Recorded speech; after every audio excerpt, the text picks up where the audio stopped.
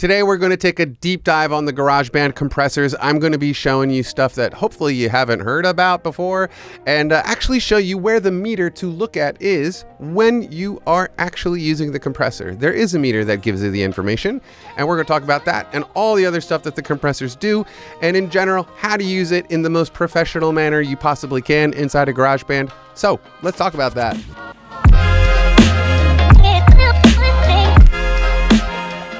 These two tracks that you're looking at here are both bass tracks that I have recorded preliminarily for this video. So the first thing I do want to talk about is how much signal strength you should be recording, and this goes for every instrument that you record.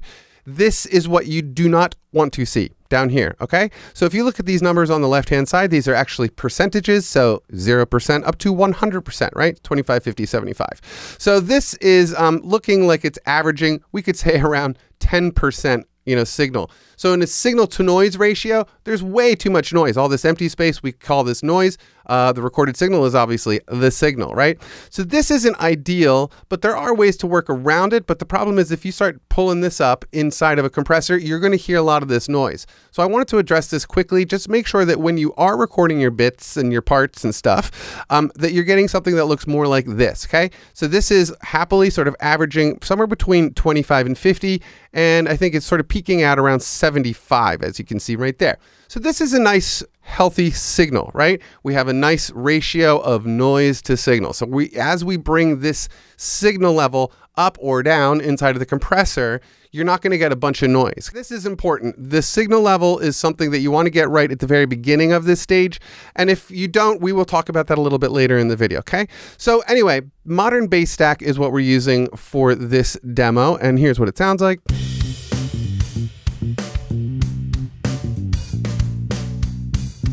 Basic little funky thing I just did for this video, okay?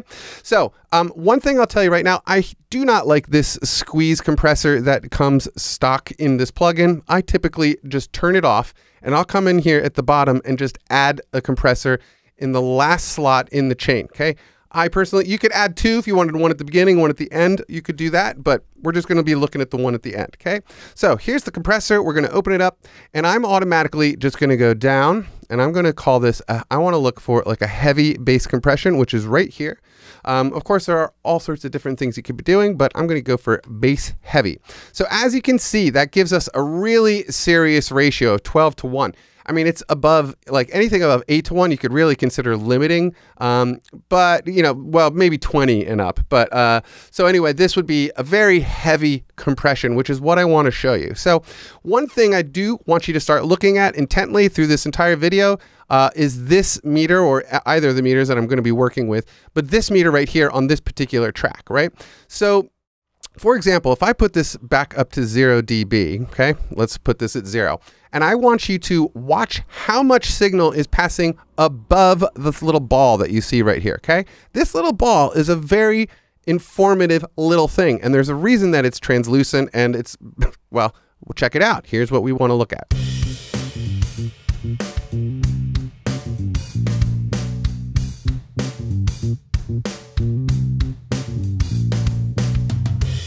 Okay, so keeping in mind that signal strength that I was talking about, do you see where it's living inside the ball, right? Look.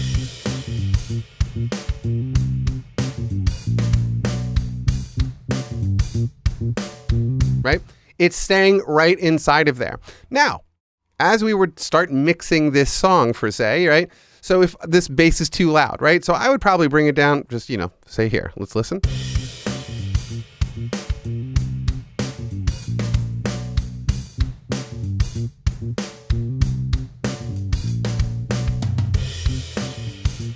So when I bring this volume slider down, you will notice that the loud moments actually peak above the little ball more than they were when we were up here. So let's do that again, and I'll just show you.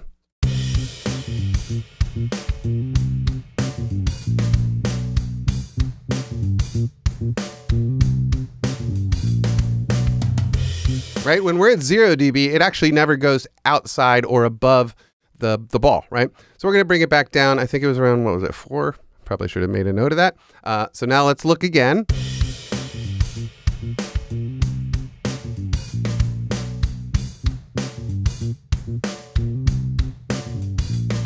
right there, right? It's this note right here at the end of the fourth bar. So that's one of those moments that we're going to want to grab and sort of make sure that it comes down in level, okay? So what we want to do is, well, let's open this compressor up again. We're going to open this compressor. We have it on bass heavy and a ratio of 12:1, okay? So what you should understand is that any time this signal goes 12 dB above the threshold point, this compressor will lower the signal level to 1 dB above that threshold point, okay? So again, for all 12 dB above the threshold point will be reduced down to 1 dB above the threshold point, okay? A little confusing, but I'm trying to be very clear. So what we really want to be doing, without having to go mental on the math, right? Watch the signal and the ball, okay? As I start bringing in the threshold, okay? So I'm actually gonna, yeah, I'll just do it.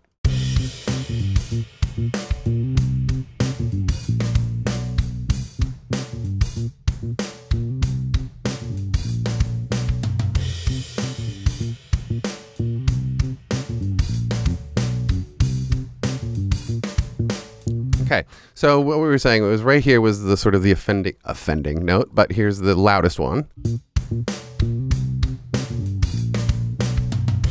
Okay, so I would say that the attack is a little bit slow on this, so I'm going to actually make it a little bit faster.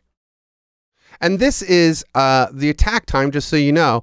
The attack time is how long it takes the compressor to actually compress the signal once it has passed the threshold point, right? So let's look at this again with a faster attack time, grabbing this.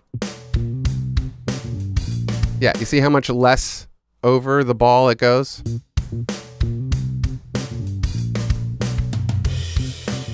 Okay, so one thing I always recommend is when you're using a compressor, you don't want to use it to like increase any gain, but one way to check to make sure that the compressor isn't working against you is simply to turn it on and off. If you hear that it is much louder or much quieter with the compressor on, you're going to need to adjust your output gain, which is right here. So let's do that really quickly. Let's take a listen.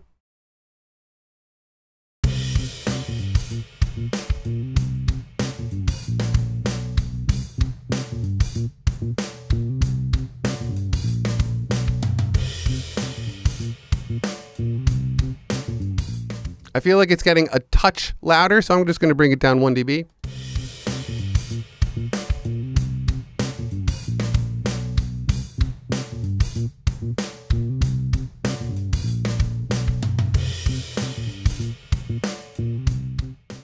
Okay, that looks good. So what you should be noticing is this fader is now, or the ball, right? The signal isn't going excessively above that ball. In your mixing world, go back to some of your old mixes and look around. If you see a ton of signal going past the little slider ball, you've got the compressor set wrong, okay? I'm guilty of this in the past. I've even made videos where I saw it and I'm like, oh geez, you know, there's something that slipped through the cracks. But anyway, this is one of the things that you should know. Using this ball as sort of the guideline or the limiter point or whatever, however you want to think of the term, is really, really important.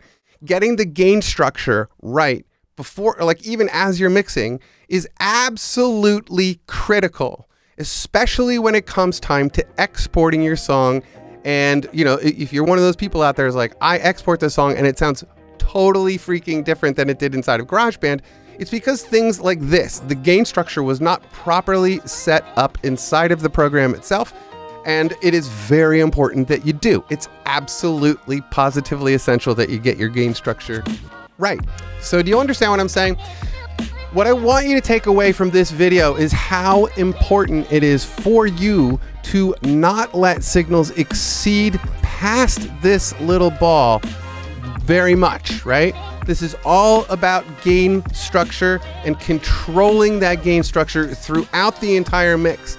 I guarantee you guys, if you follow this method, that your mixes, when you start exporting them, will be significantly better and sound pretty much exactly like they do inside of GarageBand, or not, if not exactly like they do inside of GarageBand. That is one of the main reasons your exports don't sound good, is because your gain structure is improperly balanced.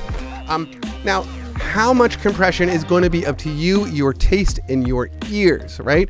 It's going to be a balance of, you know, that input gain, or rather the output gain from the amplifiers in this particular case, or if you're using that gain plugin on a more, a different type of signal that was recorded with a microphone, for example, you are going to have to determine how much signal is going to the compressor, understanding that the more you hit that compressor with signal, it's going to hit the compressor harder. That's it. And the compressor is going to be doing more work, right? Across the board, because suddenly the lower volume notes might also be exceeding that threshold point. So it's something to really keep in mind. This is a balancing act, and it's going to take you, some experimentation on your side. But I wanted to give you guys some guides on how to get it right, because it's definitely going to be a lot of you sitting there working with it on your own. What sounds good to you in your room, of course, and the kind of song. This is a basic overall guideline of how the compressor works. I keep hammering this point about signal strength and gain structure over and over and over again in all my videos, because it is an absolutely critical part of mixing, and I still see a lot of people doing this incorrectly. And so for the however many of you that actually watch this video, good for you. You're going to be one up on all those people, okay? So take this video to heart, go to your own mixes and take a look and see how much signal is exceeding past these balls here, and try to tame it and then give it a new mix, and you will see how much better it all sounds. I will say this in this video here at the end. If you've made it, you're going to get this little tidbit, because one of the things I always recommend with anybody when you start mixing, if you watch any of my mixing videos, take the drums, if you're using the auto drummer, just bring it all the way down to -5 dB and leave it there. Start with it there. Mix the whole song around -5 dB on the drums. The whole time you're mixing, you want to make sure you hear those drums, okay? But invariably, you're going to start adding guitars, basses, voices, all the other parts of your song. Try to keep the drums audible in your mix. Now, after you've added all those different layers, though, chances are you're going to need to bring it up a little bit, but that won't be too much. It should be maybe 1 or 2 dB. What happens when you mix this way is that you end up with a ton of headroom, and GarageBand loves headroom, especially when it comes to the exporting. So that's it. Take this video, go to your own mixes and apply it. Go look at your mixes and check out your meters and start balancing the balancing act. All right, you guys, I hope you got something great and interesting. I know you did. I'm really positive. I think this is a home run video for you guys that get to watch it. I like this one, and so I hope you did too. I don't know what I'm saying. All right, you guys have a great weekend. Peace and love.